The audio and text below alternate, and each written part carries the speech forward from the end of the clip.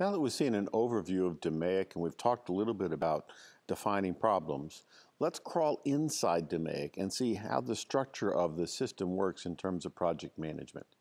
So remember, the project is going to have different improvement milestones. That's each of these words: define, measure, analyze, improve, control.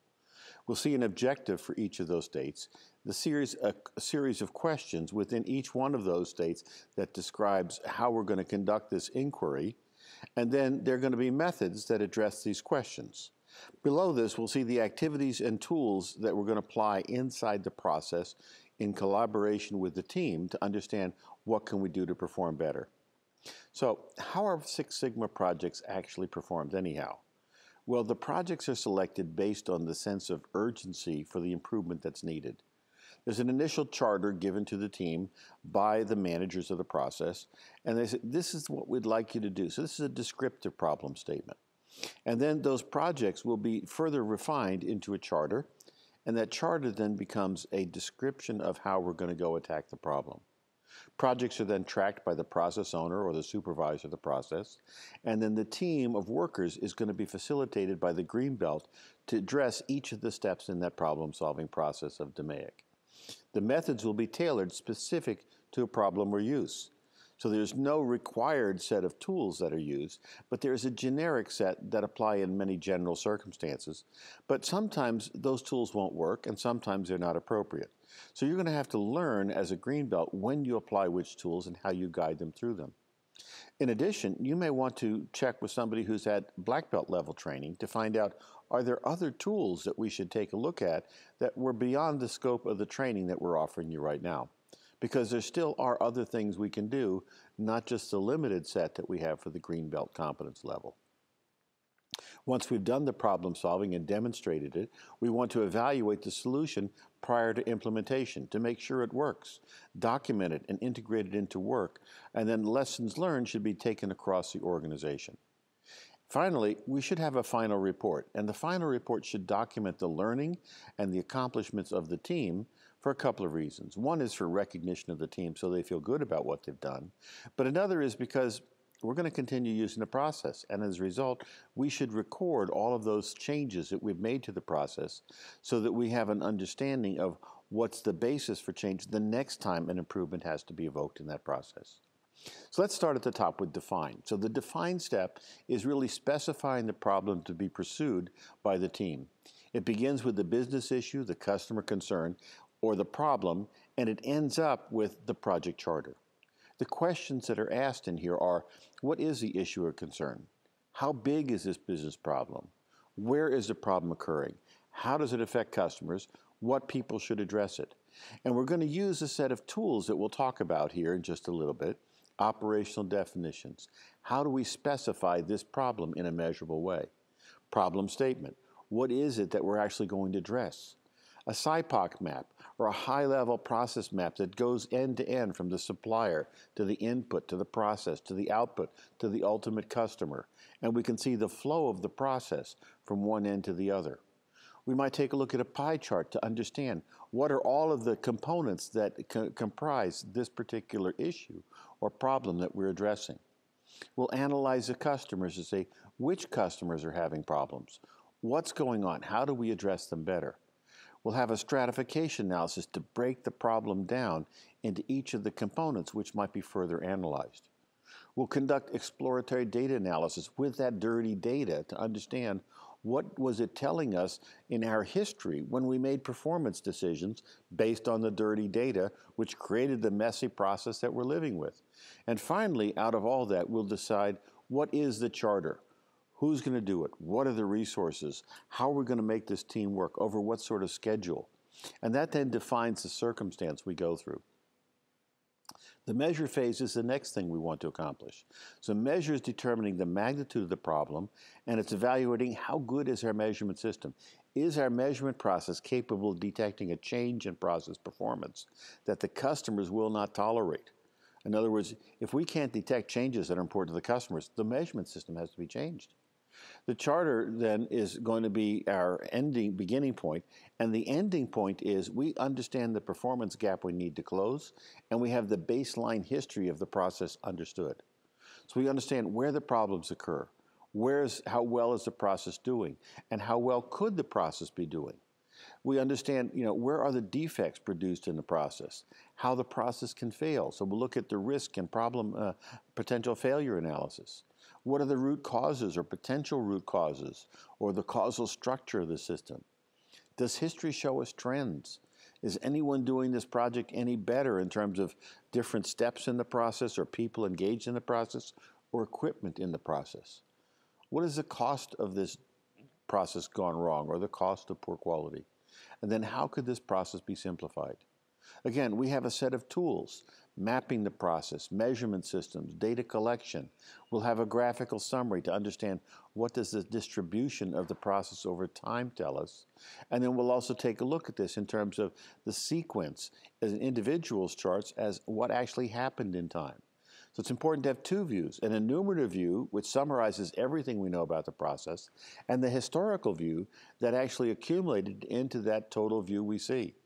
An enumerative view is usually seen in an Excel chart. We see all the data we have about everything. But that's not good enough to be able to do a definition of the process. We have to take a look at the time series and understand how did the process physically change in time as we record the changes in process performance. We'll also take a look at some lean tools like 5S process housekeeping. How can we get waste out of the process? Where is the value in this process? And using a value stream map. And maybe also a desired state. We see the current state of the process as it is, and we start seeing ideas that we would like to create for the new state. In the analyze phase, what we're doing is trying to understand what's contributing to the changes we see in the process. So we're going to determine those factors that contribute the most to variation and waste in this core problem. We begin with making the baseline from the measure phase, and we end with having a set of hypotheses. These are the things we really think are the root causes and need to be tested. So we're going to be able to understand which of the factors in this problem create the most variation, which of them shift the mean, which of them reduce the variation, and which have no effect at all. We understand where the process produces waste, and does it cost too much, and why it costs too much, how much variation is explained in the process. What are the potential root causes that we need to investigate? Are there things we don't understand or missing variables? Might be seeing that much of the problem is really not understood or explained by the factors we have, and we have to go look at things in a deeper level. And maybe that's going to say it's not a green belt project, it's maybe a black belt level project, because we don't have the tools to do those inquiries. We'll also try to understand what is the experimentation, what is it we need to do in the improve phase. And again, our tools that address these questions. They're things like analysis of variance, hypothesis testing, cycle time analysis, Pareto charts, regression analysis, cost analysis, and using the 5 whys both as an inquiry process as well as with data to understand how can we actually demonstrate not just supposed conditions of causality, but can we actually demonstrate causality in the process.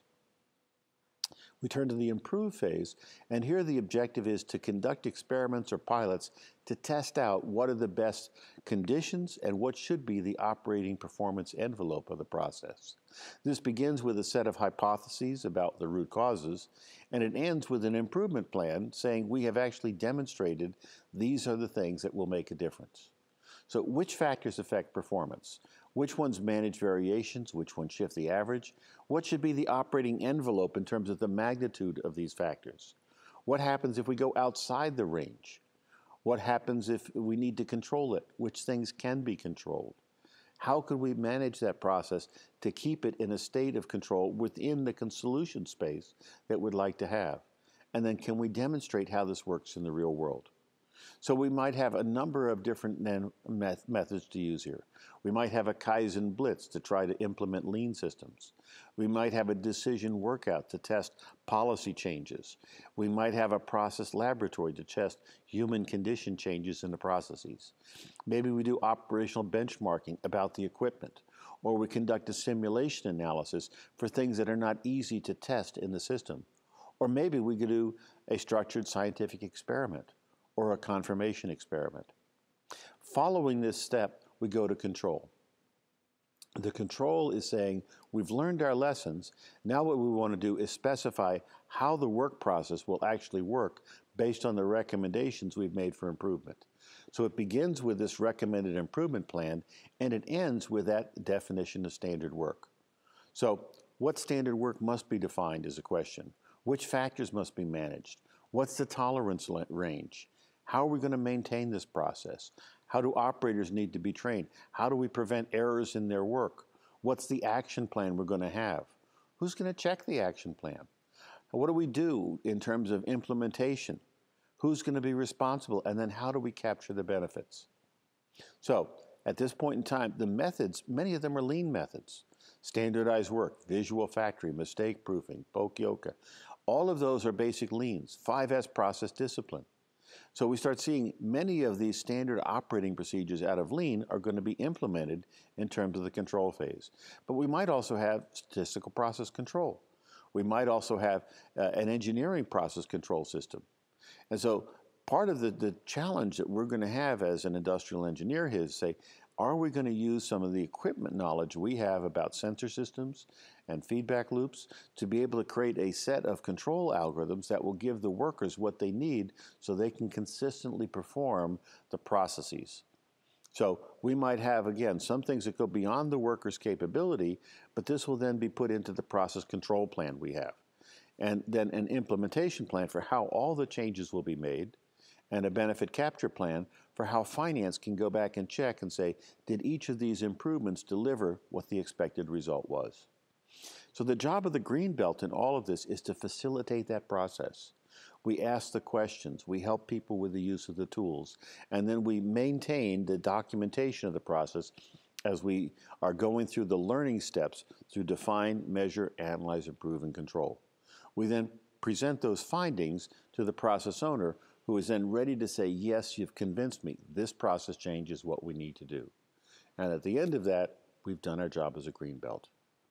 So we'll continue thinking about how we're going to go through this process and how we actually execute that defined stage in our next videos.